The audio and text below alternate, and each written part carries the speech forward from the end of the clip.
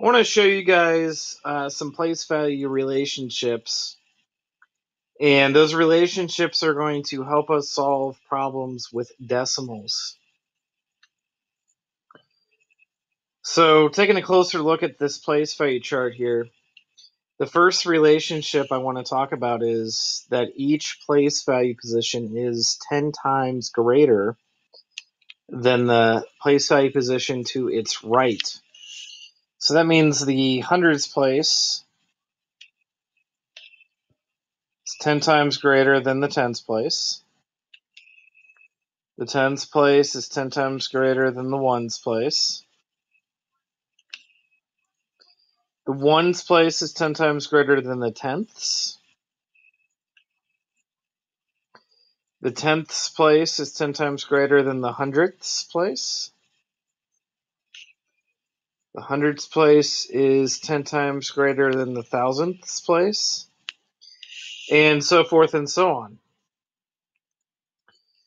So we can use this relationship to help us solve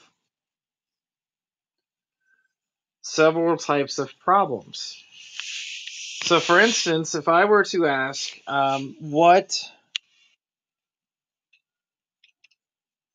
is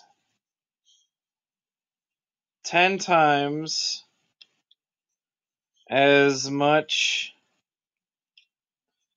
as 8 hundredths, I could use place value relationships to answer this question. So the very first thing I want to do is I want to write the decimal 8 hundredths in my place value chart. So 0.08. And that 8 is in the hundredths place.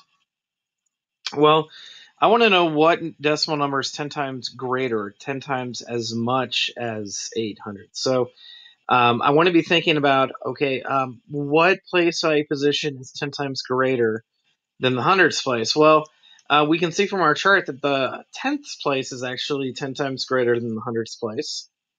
So if I write an 8 in the tenths place, we see that the answer to the question, what is 10 times as much as 8 tenths, is, or I'm sorry, 8 hundredths, is actually 8 tenths. So that's one type of relationship that we can use to solve problems involving decimal numbers. But there's another relationship that exists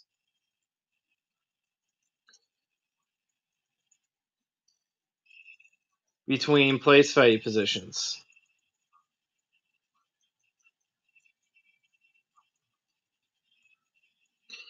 And that is taking a look at a place value and noticing its relationship to the place value to its left.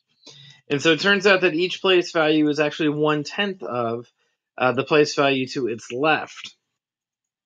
So the thousands place is 1/10 of the hundredths place. The hundredths place is 1/10 of the tenths place. The tenths place is 1/10 of the ones place. The ones place is 1/10 of the tens place. And the tens place is 1/10 of the hundreds place. And so we can use that relationship to help us answer similar questions like the one I'm erasing right now. So, for instance, if I were to ask,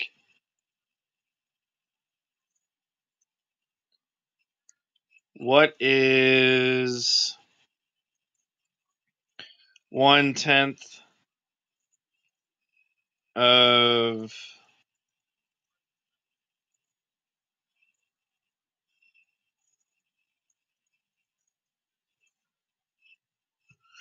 9 hundredths, I can use the place value relationship that each place value is 1/10 of the place value to its left to help me solve that. So just like before, I'm going to go ahead and write the decimal 0 and 9 hundredths in my place value table chart, and I noticed my nines in the hundredths place, and I want to talk about, okay, well, what is 1/10 of 900? Well, what's the question I needed to be thinking about is, well, what is 1/10 of the hundredths place?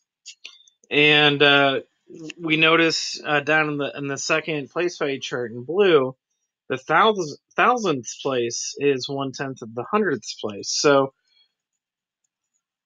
I'm going to write my 9 in my thousandths place. And so the answer to the question, what is 1/10 of 9 hundredths, is 9 thousandths. And just so you know, 1/10 of is sort of like saying 10 times less than. It's the same thing, but usually in your math textbooks, you're going to have that relationship expressed as 1/10 of instead of 10 times less than.